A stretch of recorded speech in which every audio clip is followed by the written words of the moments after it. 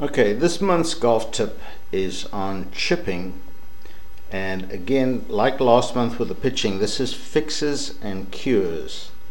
And first of all, I'm going to demonstrate the correct motion. You can see I've got my feet together, toes angled a little bit towards the target. The very important things here, the left arm is perfectly straight. This helps me control where the bottom of my arc is. If that arm is bent, the bottom of my arc is going to change every time, and I'm going to either hit the ball fat or scuff it. And then the next important issue is I'm going to make sure that I keep my head perfectly still. Now, when I do my practice swing with chipping, as you've seen in previous tips, do the practice swing looking at where I want to land the ball. So I'm trying to get a feel in my subconscious here of exactly how hard. Now I'm chipping with a lob wedge here, so I'm hitting a soft little chip. Sometimes I'm going to be chipping with a more straight face club, but in this instance I've got a lob wedge because I'm chipping to a flag that's fairly close. So again here I'm going to put the circle around my head. I'm going to make sure that this left arm is straight at address. So this distance here will be constant, and obviously the length of the shaft is constant. So if I keep my head perfectly still and my left arm perfectly straight, then I'm going to catch the ball right at the bottom of the arc, and I'm going to keep the club moving through. I'm not going to flip it. I'm going to keep that club moving at the same pace. The handle and the club head are going through at the same pace so that I finish with no breakdown. And that would be the correct form for chipping. Here you can notice I've got my address position with my arms bent, and I see a lot of students in the school chipping like this. When the arm is bent, you're going to change where the bottom of your arc is, and if you go back and when you come down you straighten your arm a little bit, even if it's just a little bit, you're going to scuff behind the ball, and you're going to hit that horrible little chili dip where the ball just goes in front of you. And this position here is all breaking down.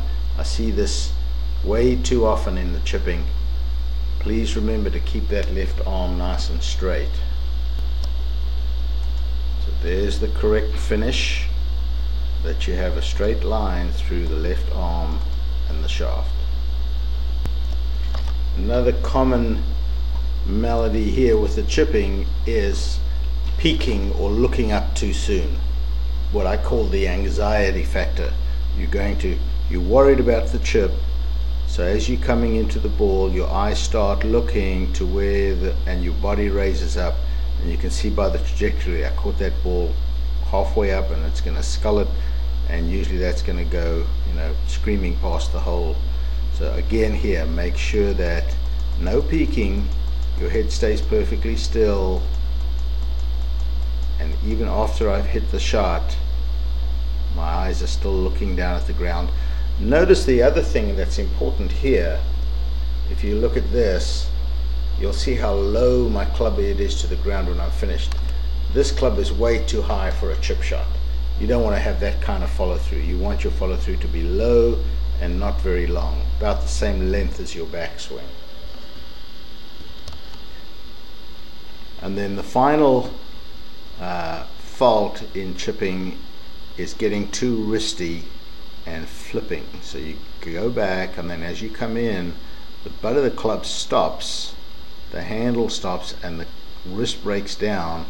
And now you can see by the trajectory that I've added a lot of loft to that club, and so I go underneath the ball and I get a high shot, but that's going to come up way short of my target. So remember, when you're chipping, you want to make sure that the handle and the butt of the club keeps moving through. See how where the butt of the club is there? So I make sure that I keep the handle moving and not let the butt of the club stop and let the club head continue. So I'm swinging the handle and not the club head. So let's just review this one more time. With the correct chipping motion, you first want to do your practice swings looking at your landing spot. Don't look at the ground, don't look at the flag, you're trying to give your subconscious the information it needs on how hard to hit it. So look at where you want to land the ball. It's like a basketball player shooting hoops. He's not going to be looking at his shoes when he's shooting. Now, once I move to the ball, I never look up again. I trust my feel. If I look up, I'm opening the door for some doubt to creep into my subconscious. I've got the feel, I'm committed to the shot, I just take the club back and execute. And each time get into the habit of holding your follow through and checking these positions. Is the handle of the club through? Have you got a nice straight line down your left arm and shaft? Is the club head still low to the ground? If you can do these, you're going to be a great chipper.